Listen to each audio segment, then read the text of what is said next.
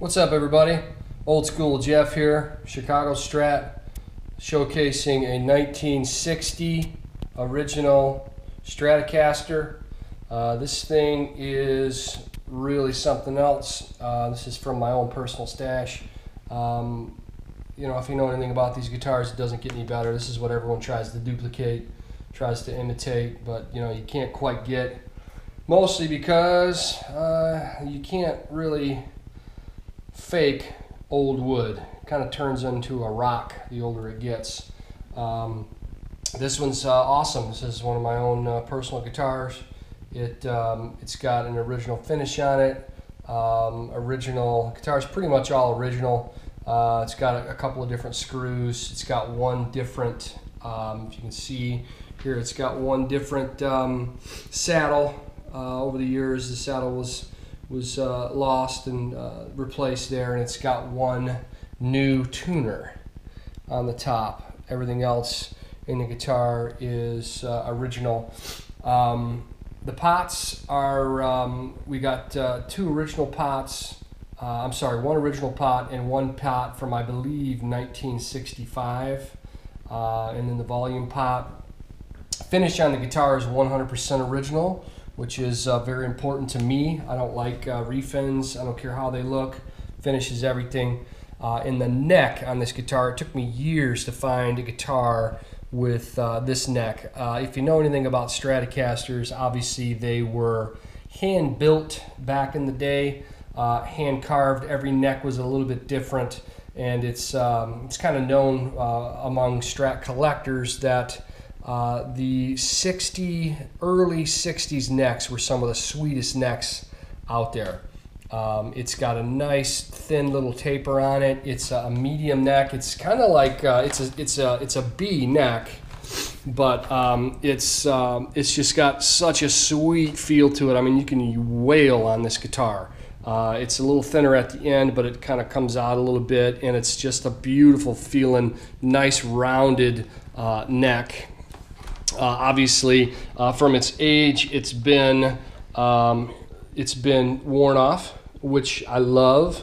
I love worn Strat necks. I mean, I think that's definitely where it's at. You don't have to, you know, you can slide up and down that neck really nice. And yeah, the neck on this guitar is sweet. I mean, I paid out the nose for this guitar.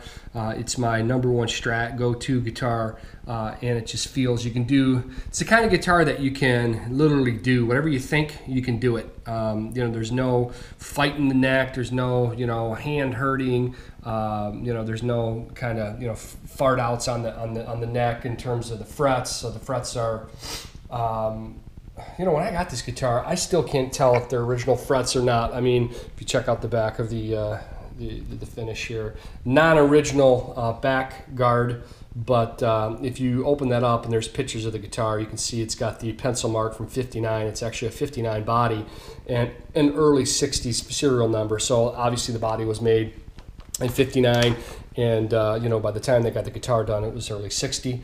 What was I saying? Oh, the frets. The frets, if you look, they look original, man, and which to me would be amazing.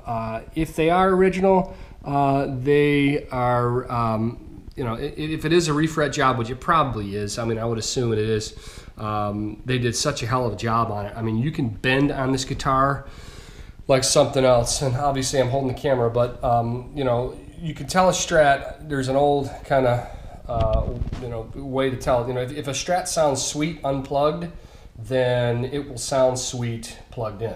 If it doesn't sound good unplugged, then typically, you know, it won't sound good plugged in. So this thing, I mean, you can sustain the note. You can just sit there and bend the note without even plucking the string, and you can just hear the harmonic just ring out unplugged, which is pretty cool. You know, the clay dots, very cool. I'm a big fan of, I love the rosewood and the clay dots. The rosewood neck is just, you know, Brazilian slab. I mean, the thing is like straight as an arrow, and it is, you know, hard as a rock.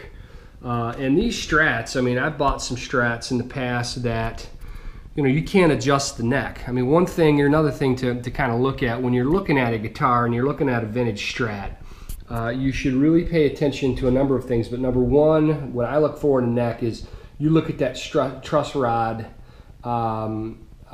screw. If that screw has been either out of the neck a little bit, or if it's way up in the neck and the pick guard has been really molested because it's been adjusted 100 times, you can get to a point where that thing doesn't work anymore, and you can get to a point where it's adjusted to its max, which means you can't either take the bow out of the neck or you can't flatten it out. And this guitar, you can look, I mean, that thing looks like it's been in there set up perfectly and literally never touched, which means the guitar is sweet as pie. It's got a little bit of relief in it. And I've owned Strats that have been vintage Strats, particularly ones like in the early to mid 60s that have been so backbowed that, and the truss rod screw has been so unrelieved, meaning it's out of the pickguard, that you can't adjust the neck anymore. You have to adjust the tension of the neck by playing super duper heavy strings, which is a problem, you know. This guitar, the truss rod works perfectly. It's set up with 9 strings right now, and there's a perfect amount of relief in the neck. It sounds, you know, sounds and plays great, and that makes all the difference in the world. If you can't get the right bow in, then you can never get the right feel. You know, the strings will be really, really tight. There's no slinkiness to the string, which I like, and yeah. Anyways, yeah, this guitar is sweet, man. There's not a ton of them. Original finish, no overspray, no bullshit like that. I don't take, you know, I take that that's a deal breaker for me. I won't touch a guitar that's been refinned or if the finish has been touched in any way. I just think, you know, a Strat is a very easy guitar to fake. You know, if you're looking at a refinned guitar, then, you know, there's a good chance that maybe that body probably ain't real. If you're buying it on eBay, it's probably been, you know, the neck may be real, but, you know, you can fake, you know, a refin 100 different ways. So I'm big on the finish. I think it looks sweet. You got the mint pick guard, which is cool. Got a little crack in the top, which, you know, some people like, some people don't. I think it's kind of cool. And then obviously the sweet is pie neck, man. That neck is just to die for. One thing that we did do back in the day is we did change out the sticker. The sticker was gone, so I figured we'd put in a spaghetti logo original sticker that, you know, I'm not trying to trick anybody. It doesn't have anything else but Fender on there. It is a period correct sticker, but it is not original. So that being said, you know, this guitar, you know, a straight as an arrow guitar from 1960, when all said and done, you could pay north of, you know, 30, you know, 25, 30 grand for this guitar. This guitar is structurally sound. It's beat, but it's sweet. And, you know, it don't matter what it looks like. If the neck is straight, the neck is original, the finish is original, the pickups are original, the electronics are original. From a different time period, obviously from the early 60s, one of them is, but, you know, that is, and this guitar is a player.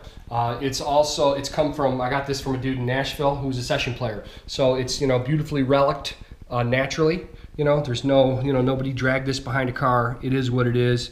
You know, I see you got the little burn in the top there. It's just an absolute piece of work, man.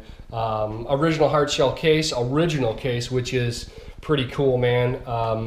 You know, these cases now are going for even some big money. This one's kind of beat up. It's got the tray in there. It's got actually, wow, you know, I do have the original. This is the original back piece to the guitar, which is pretty cool. I don't know why the other one's on there now, but yeah, you know, very cool guitar. You can check out the, you know, just how cool is that. You know, this thing has been played, and somebody who owned it was very similar to myself, man. Play it, don't screw with it. If something takes a crap on it, like a pot, replace it if you have to, but, you know, don't refinish it, don't sand off the, you know, the crappy marks, you know, just play it. And you know, there's a reason why these Strats look like this. I mean, these Strats are elegant players. They're works of art. There's not a lot of them. And you know, the guy that owned this before out of Nashville was a session player. He played it in clubs, on tours, in the studio, and tried to keep it original, because when something's not broke, you don't fix it. And when it looks like this, you know that it's been played, and you know, it's these things are meant to be played, man. You get a pristine looking one from the 60s, you know, check the rod on it. You know, that means it's set under, when you don't play a guitar, there's usually a reason behind it.